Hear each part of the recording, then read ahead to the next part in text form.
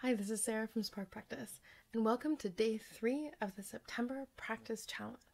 Today, I want to talk to you about something really important, which is intentional and strategic disappointment. Now, you might be saying, I have really high standards, and I always want to aim high, and I always want to be progressing, and I always want to be doing something, and all of that. Okay, I get that. Also, let's talk strategy for a second.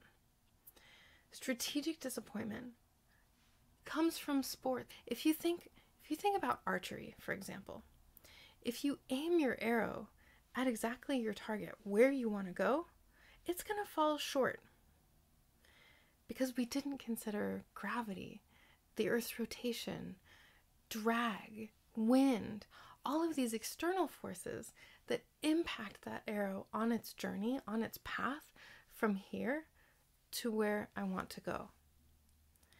The same thing is true with us.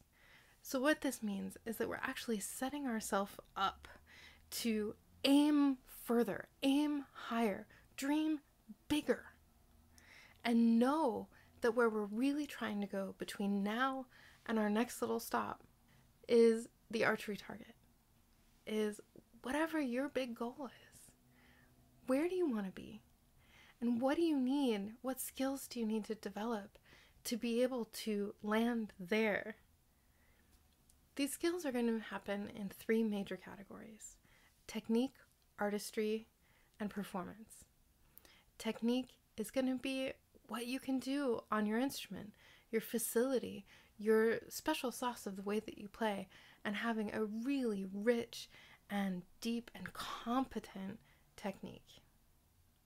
Your artistry is going to be your artistic voice. How big can you dream? How beautiful can you play? How many characters can you express?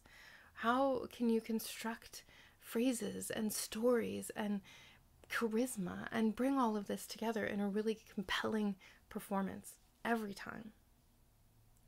Performance skills are things like building out our nervous system to hold big things, to be able to hold space for understanding what's happening in our body and getting used to the chemicals and all of the reactions that are happening when we're in vulnerable spaces.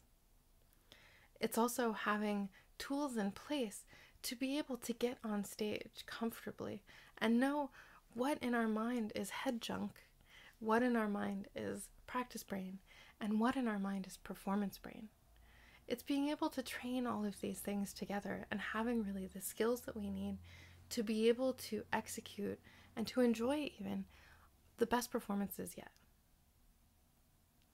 All of these things come together in this sort of strategic disappointment, which is actually a really encouraging thing. And you might end up going further than you intend to on this trip of strategic disappointment. But don't be afraid. The worst thing you can do is aim low. If you aim directly for your target, it'll probably land short of that. So lift your eyes a little bit. Dream a little bit bigger. Let that be uncomfortable. Your nervous system will grow into that. We'll talk about that later this month. And I am so excited for you. You got this. So today's challenge is to think of something that you really, a place you want to go in your career, a place you want to go in your playing, a big dream that you have. What would be the dream above that?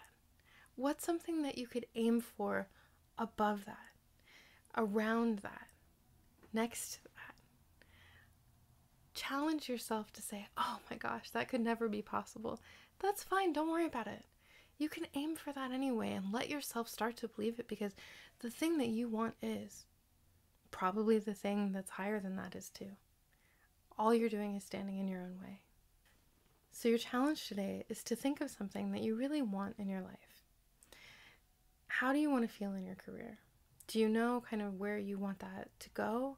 The kinds of places that you want to play, what you want your career to look like?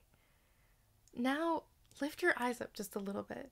Dream a little bit bigger. Who's in the stratosphere above and around that?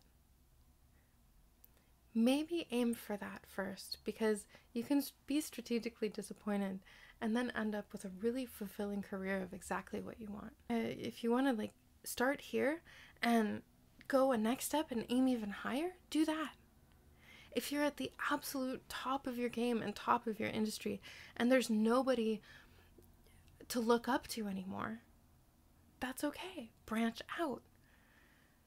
The depth of beauty and competency and storytelling and your artistic voice and your performance skills and all of that can always be richer, can always be deeper. All you have to do is lift your eyes up and get inspired by the potential around you. Thanks so much for being here. I'll see you tomorrow.